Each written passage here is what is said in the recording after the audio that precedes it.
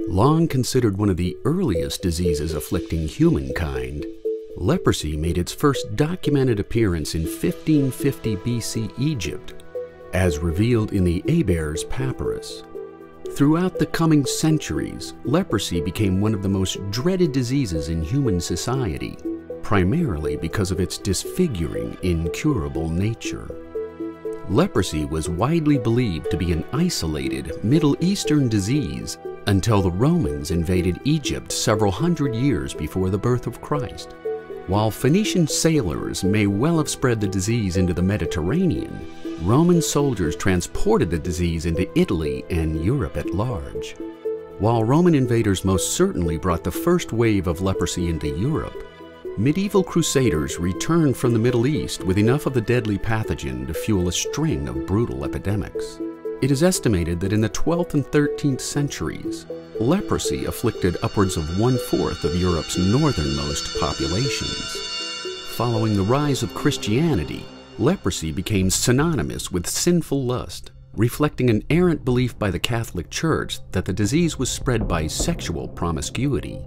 Accordingly, lepers were forced to wear black hoods and announce themselves with tragic cries of "unclean."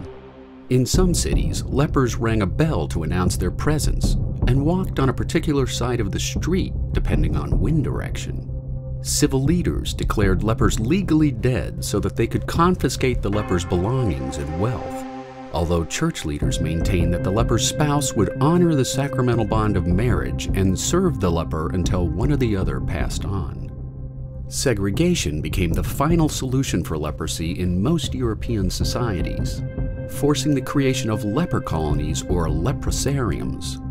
It is estimated that by 1226 AD there were 2,000 leprosariums in France and a stunning 19,000 throughout the European continent.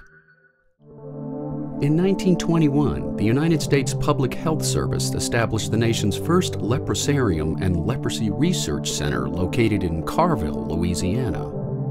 In the 1940s, the sulfone drug Promin was originally identified at Carville, which became the first successful treatment option for leprosy.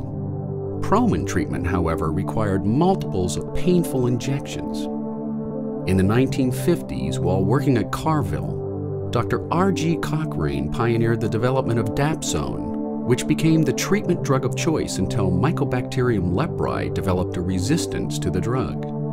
Finally, in the 1970s, the first successful multi-drug treatment regimen for leprosy was developed through drug trials on the island of Malta.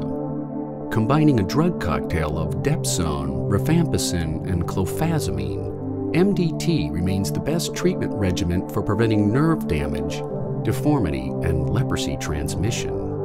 Today, the World Health Organization reports an approximate 250,000 cases of leprosy annually, primarily in the poorest nations of Asia and sub-Saharan Africa.